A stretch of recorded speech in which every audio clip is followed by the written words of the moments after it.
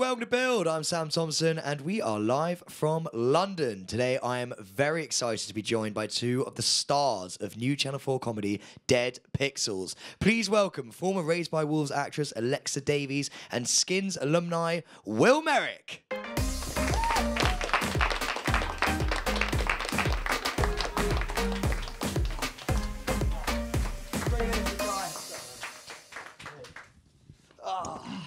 Yes. Hi. Hello. Ooh. Gonna be honest. Oh, it's like Yeah. live mic'd. myself. I have watched the first two episodes of your new show, Dead Pixels, Mm. and I love it. Thank you so much. It's so good, and I'm not a noob. I was saying it to the guys backstage. I was like, I'm not a noob. I used to be a MMORPG guy. Wow. Nice. Yeah, That's what us. does that stand for? Role play Multi- game. What is it? RP. Yeah. M what? MMORPG. That's what Kingdom Scrolls is. You don't even know, man. Come on, It's an man. MMO. But you know what? You're just about to get saved because we need to do socials first, so you've got a little bit of time to think about it. If you guys at home have any questions for Alexa and Will, then tweet us at BuildSeriesLDN, or if you're live on Facebook, just leave a comment below. You still don't know, do you? Oh, God. I don't know why I'm trying. This is on you. Did I take this on? Yeah. Maybe someone could tweet in and let us know. Tweet in, let us know. That'd be great. Now, look, I want you guys to tell everyone, because obviously they haven't watched it, tell them what your show is about, Dead Pixels. Okay. Yeah. Dead Pixels is about a group of people who are in what you'd call a clan on a game. So they've come together to team up and work together on a game and play the game together. And the game is called Kingdom Scrolls. And I guess the plot line within the game is there's a new sort of bad guy in the game called the Hive Mother, and they're trying to save the Ninth Kingdom. That's all within the game. And then you have the lives of Nikki, Meg, and Usman, and others, and their lives playing this game and interacting with each other and having a good time. And Alexa, you play Meg. Now tell us about her. She's Meg- great, by the way. Thanks so much. Oh, there she is. is. Yeah, so Meg kind of doubles up as Meg and Greta. That's her avatar in the game. Greta is a hunchback, and I think that says more about Meg than I possibly can. I think she's just someone who doesn't really know what she wants from life at this moment in time. So she just kind of gets up, goes to her job, and then comes home and plays Kingdom Scrolls at work as well. And her only real objective at this point in her life is to defeat the Hive Mother. And she's, also frustrated in other ways. Yeah. And Will, tell us about Nikki. Nicky's sort of a social recluse. He has this sort of perpetual fear of his own ultimate death, and he can't really get away from that fear. He thinks about it a lot. He's sort of having this like never-ending existential crisis.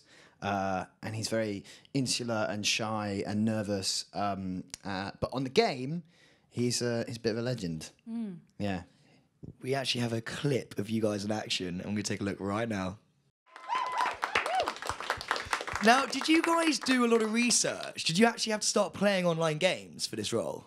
I would never play online. The script for Ep 1 just terrified me because what happens really on in the show is everything they have is stolen. Everything they have, and I would hate that because I am a gamer and I think you put a lot of time and a lot of energy into it, and if someone came and stole my castle... What's the name?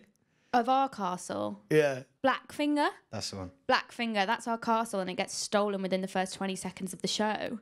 I would hate that because I have Red Dead Redemption 2 and I really want to play it So do online. I! Oh my god, wow. Oh my god. Okay. We need to calm down because that is not what we're talking about. Okay. We'll talk later. Yeah, okay. I really want to play the online version of that, but I have. I'm scared someone's just going to come and shoot me. They do! No, I don't want that. See, that's what I'm not. That's why I'm you need not to about form a posse. We'll talk about it later, Need to okay? form an alliance. Will, talk to us about you. Did you do any research? Did you slide into online? Yeah, I did. I mean, I was a PlayStation man when I was a kid, so I did a lot. Like, I went through those sort of games, but I did get on World of Warcraft, which is probably possibly like the most similar game out there to Kingdom Scrolls. Probably what it was based on, I would have thought. Yeah, I think. And I think there's Fortnite, a lot of maybe. elements in it. It's like a massive, sandbox game, and you can do whatever you want, and you can go to all these different places. So I thought like Warcraft was going to be a good thing to get me into it. And I lost a lot of time on Warcraft. Did you feel like you slipped back Mate, into your childhood But that was the years? first thing I realised, like just my first session, like I set up my character and everything. I was like, I'm gonna, I just do this for a bit and then do something else. It was like 4 hours later like that, The time is just gone. Because you're so immersed. You just get lost in it. And the graphics are incredible. Like in this game, in King of Scrolls, like it's like a fully built world. I mean, the graphics are so brilliant and you really, you get sucked in. I was going to ask you, like, so how do you sort of handle filming, like, in real life? And then, like, I suppose you're dubbing on that, aren't you? Just talking over it. We film everything. Really? So the whole script comes in, we shoot everything, which meant we had like each of us, so myself, Will, Sargon, who plays Osman, and David, who plays Russell, we had to sit there. We had like 1 day each, didn't we? Just sat in front of our computers, just going and changing outfits and coming back and doing it and making sure we covered everything. Yeah. So this all happens afterwards. And then they choose, choose kind of where the joke fits best, because they were able to fit in loads of visual gags with the animation. So sometimes you see the avatars when a joke's being delivered, but sometimes you see us. But yeah, everything is recorded, none of it's So we dubbed. got to act together. We didn't have to go into a booth. Like we were acting together for all of the vocals. So also over the game. Oh, that's really cool. Wait, Yeah. what do you think about your avatars? Was it your decision who you were? I'm so jealous of yours. I've always said this. I love Greta. I love mine. There she is. I think you're so right though that they do sum up the characters. I think better than we could. Like for some. In what way? They have created honest versions of themselves. Like that's what Meg sees herself as. Nikki's is this amazingly cool wizard Sort called of like Warwick the Unwavering. Yeah. And I think the fact that he's a child, like the wizard is a child, I think it says a lot about Nikki. I think Nikki is still kind of 11 years old in a lot of ways. Yeah. And why do you think they're so immersed in Kingdom Scrolls? Oh, that's a good question. Why, thank you. That's okay. I think the common denominator with these two characters, especially, maybe Osman as well, is that they're not super comfortable in normal social situations. But then in this game, it's that anonymity of the Freedom internet. as well, isn't Yeah, it? it's like everyone on the internet. Suddenly, you could be the shyest person in the world, but suddenly if someone doesn't know who you are, if suddenly you're Greta and you're a hunchback, you can kind of do and say whatever you want, because it kind of takes away that thing of consequence, doesn't it? It's escapism, right? Yeah. Yeah. Going to a faraway land and then sort of not having to think, I suppose, about like the troubles of life. Yeah, sure. I think they're both really good at it as well. Like I said earlier, like they have their clan's called the Jade Knot, and they're a really big deal in this game. Like no one messes with the Jade Knot. You know what I mean? So Apart from these guys.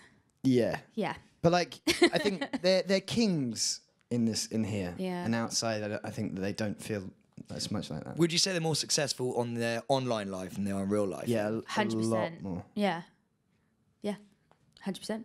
And do you think there's a little bit of a worry then because you've done a lot of this now, so you would probably know for like real hardcore gamers in real life. Do you think there is a worry they can get too immersed in the online world? I think that the show explores Yeah. that an element of that, just because that is an element of gaming. Like, how much time is too much time? But I think that Dead Pixels is a total celebration of that time and everything that comes with that time. So whether there are moments where you're like, wow, that was 10 hours was too long, but it's still a beautiful experience for them. We do have episode 3 though. We do have an episode where you do kind of get a glimpse into that. Big Nose. Oh, yeah. Remember that? Yeah. It's explored. Yeah. It's explored. We touch on it. Yes. Yeah. For definite. And did either of you succumb to the Fortnite craze? No. I didn't. I never did Fortnite. I had a really nice time over Christmas though, where I went to see my fellas niece and nephews, and we played Fortnite I Monopoly. play with my niece. Okay. Oh, I played Fortnite with my No, niece. Fortnite Monopoly. Oh. I didn't even know that thing existed. That is a juggernaut. I've played Fortnite. that, but not this. No. Again, just playing with other people. I don't want to do it. You're a solo girl. I Fair am. play. And your flatmate Alison, she's sort of been plopped in there. She's not part of that world whatsoever. Do you think they've sort of tried to make her life almost seem boring and the online life more interesting? Yeah. Yeah. And she's like good at everything, got the boyfriend and the flute. Yeah. Alison is this representation of what Nikki and Meg would call like the real world, Yeah. and she thinks she's That living sucks. this real life, but actually it's all She's conforming to society. yeah. Whereas we they're actually doing we rip Alison their a truth, lot. aren't they? Yeah. Yeah, the scenes with Alison are gets a lot so of- funny because you just got these two people that just kind of live in their jobs or in their bedrooms, and then they come out and just kind of throw abuse at her. Yeah, when for she's just trying to conforming. get, she's just trying to get us like out of our room. Which is like, She's so lovely and she tries to help all the time, but it's just not appreciated. it's not going to happen. No. It's a brilliant scene when you're like shutting the curtain. Someone's like cleaning the window, and you're like, and what did you say? And I've just closed the door. And I can't actually remember what you said, but it's brilliant. Close the curtains on my feelings of inadequacy. It's so good. Yeah. And you develop a little crush on your new colleague Russell. Yeah, that's And definitely. I love him. So he's a noob, everybody, is what he would be called in the online world. What is a noob? Noob is someone who's just started a game who doesn't really know what they're doing. We also call him a clacksman, which means like he's a clacker, so he clacks on his keyboard, so he plays really loudly, which is really uncool in the gaming world. Like you should be silent but deadly, you know. But he is a filthy newbie clacksman. Look at him. Look at his newbie face. And how does he sort of fit into the story? So Meg kind of brings him in because of, separate desires that she has. She kind of wants to have her way with him, and that means he kind of enters the game, doesn't he? And then they're Yeah. kind of burdened with him in the game. He somehow becomes a member of the Jade Knot, and he's terrible. Nikki's just furious Yeah. and jealous and doesn't know how to sort of compute all these feelings he's having. Yeah. Yeah. And we see an early act of betrayal. Yeah. Yeah, that's dark. And is there a nastier side of gaming? Is that going to get exposed as the show goes on? I think but that's just like we said earlier. This is just one of the things that Dead Pixels explores is the anonymity of it. Gives you that you can do these things with. Is there responsibility in what we've done? Like, it's really funny the next day after we do this thing because we kind of feel guilty, but we don't. We're trying to play it off like we don't feel guilty, but we feel really bad about it. There's quite a few occasions in the game where they will do something in the game and then just feel the need to talk about it and keep saying that it was just in the game and it's not real life and it's just in the game. They just constantly keep going on about how it's in the game. So they clearly do feel responsible and guilty for stuff, but... Like when you do it, like Do when it you're anyway. playing Red Dead and you do something. Yeah. Maybe, I don't feel any guilt in Red Dead, mate. Gosh. Oh yeah, I loot everyone. yeah. When this is such like a fun thing to film, isn't it? Like you guys are the two. So you're in opposite bedrooms. Do you actually film that?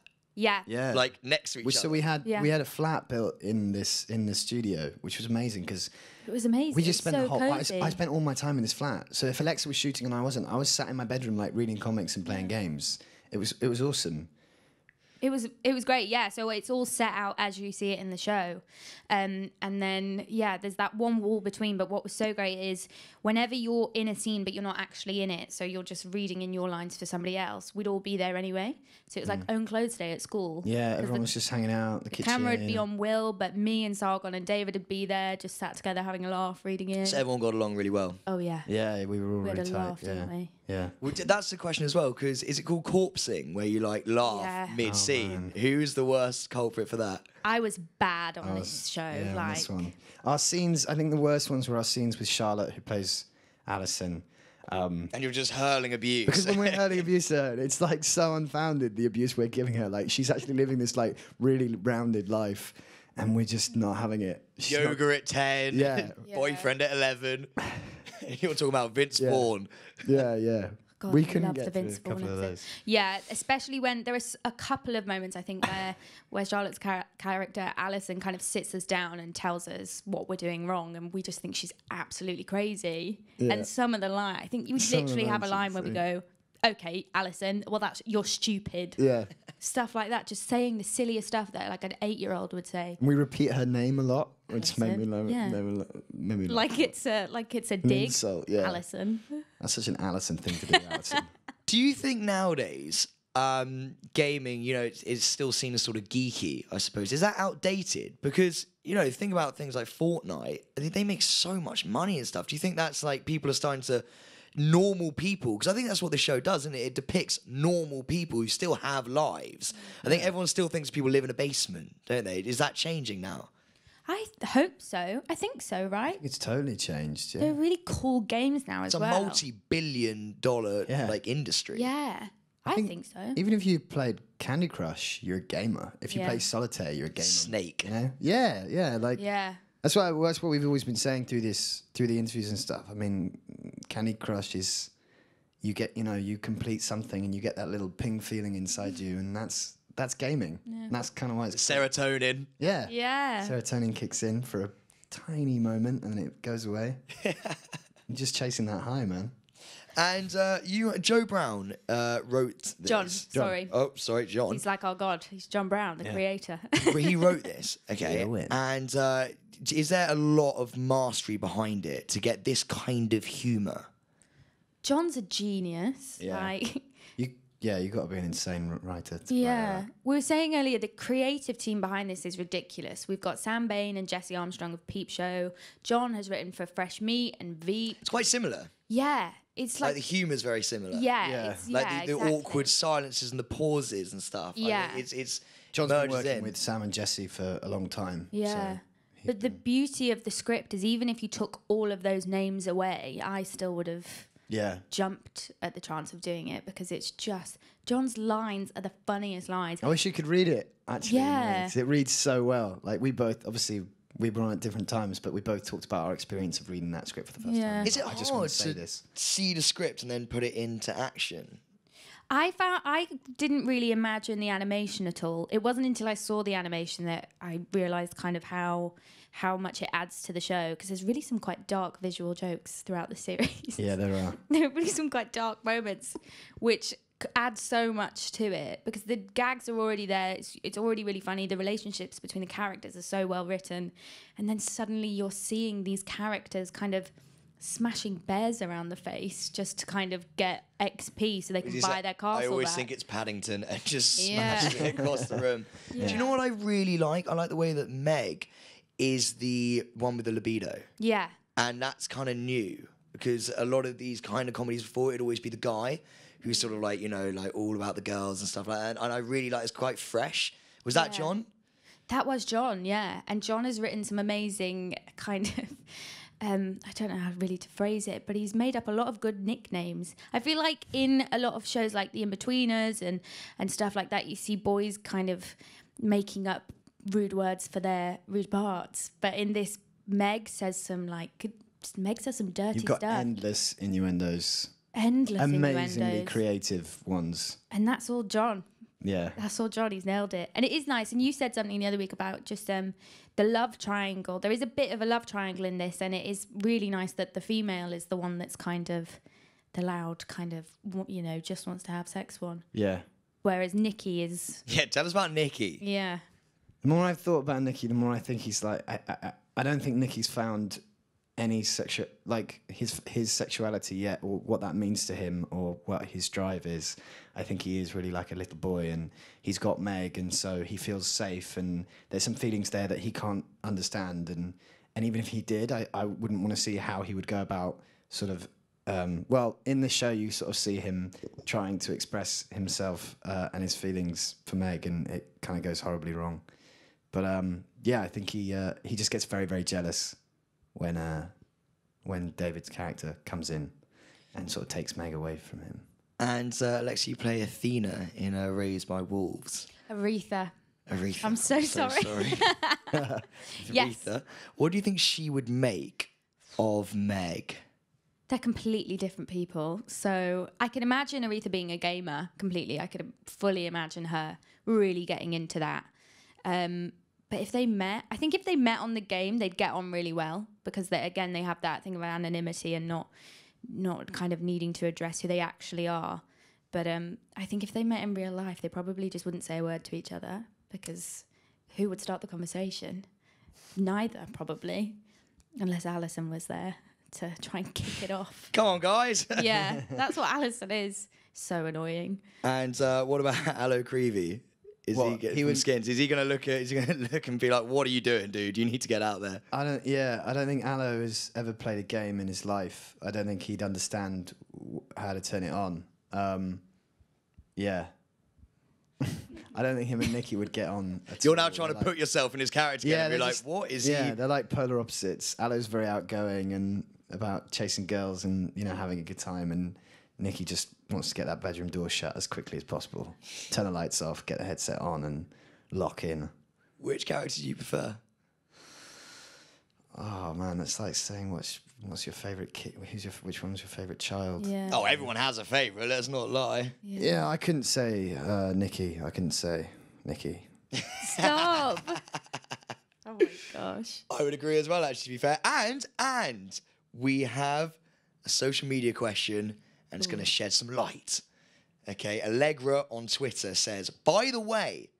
I'm just, you know, there we go. Intense atmosphere going on here. It stands for Massively Multiplayer Online Role-Playing Game. Massively multiplayer. Sam, why are you calling it? She goes, Sam, you idiot. It wasn't just me. Yes, Sam, you idiot. If you could play a game against anyone in the world, guys, who would it be and why? Against? Yeah. That's such a good question. Would you want to play against someone good or? Can I change her? Sorry, Allegra, but I'm going to change your question. If you could get anyone from the world into your group on Kingdom Scrolls, who would it be? Oh, man. I'm so proud of myself for that question. Hard question.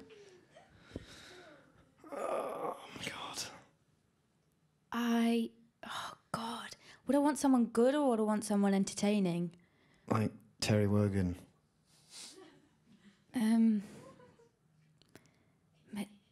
A celebrity's a good shout. What were you thinking about, like, my mum? No, I was trying to... I was thinking about Fine, celebrities I choose your all mum. the time. No. We have my mum. All right, fine. Yeah. Your mum's in. What's her name? Nicola. Oh my God, so cute. Like Nikki. Yeah. Nikki and Nicola. What would her avatar look like? Be nice. She's probably watching. I really don't know. I don't know. I think she'd go for an elf. She's kind of cool and, you know, elvish.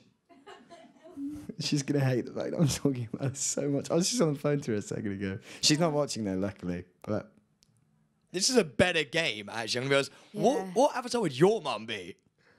Oh my God. What avatar would my mum be? I don't know. I've never seen my mum game, actually. I think she might be into it, though, if I could, you know. Get her involved. Oh, God. Get her on Red Dead. my mum used to give me stick for like gaming when I was younger. She was like, "It's really sunny outside, Will." And I was like, "I'm a cowboy, Mum. I'm a cowboy. In this, I'm a cowboy. Why would I want to go outside?" She gets it. She totally gets it. Yeah. Well, my mum actually does watch this show, and Mum, you would be an orc. No, I'm joking. Moving swiftly on. Guys, do you have anything planned for later this year? What are you working on? I have like a few things coming out, but they're all really sad, and I don't think I'm allowed to talk about them yet. I'm doing drama, which is crazy. Yeah, I'm making this. I don't know if I can talk about it either. It's tricky. You can't I would talk love about to anything say it. these I'd love to days. say it, and then I'll just get a call and be like, "You've blown the whole thing." Okay, fair play. I don't want to ruin it for you. So how about this? Okay, we're gonna end on this. Is there gonna be a season 2 of Dead Pixels? Oh, I think that's up to the public. Yeah. I really want there to be. I love I it. really want there to there be. I'm a fanboy. Yeah, we hope so. We just hope people get a hold of it because we love doing it and it's really, really funny, we think. So. I always think there's a lot of character development that can be done as well. Like there is definitely a journey to be done there. Yeah. It doesn't have to finish after series 1. No, and there's always room for new characters. That's the joy of this show is we literally have a character that lives in America that we've never seen in person. Yeah. So we could have characters from all over the world. Yeah. And that's what's so great about online gaming. Yeah. I'm a gamer. Anyway, I think that's what we've really got from this interview. Anyway, we got to wrap because we are over time. Oh, no. But thank you guys so much for being here. That's all we have time for. Thanks to our guests, Alexa Davies and Will Merrick. Dead Pixels starts tomorrow evening on E4 at 9:30 p.m. Tune in tomorrow for a special late night build with Joe Swash. But for now, one last time, give it up for Alexa and Will. Thank you.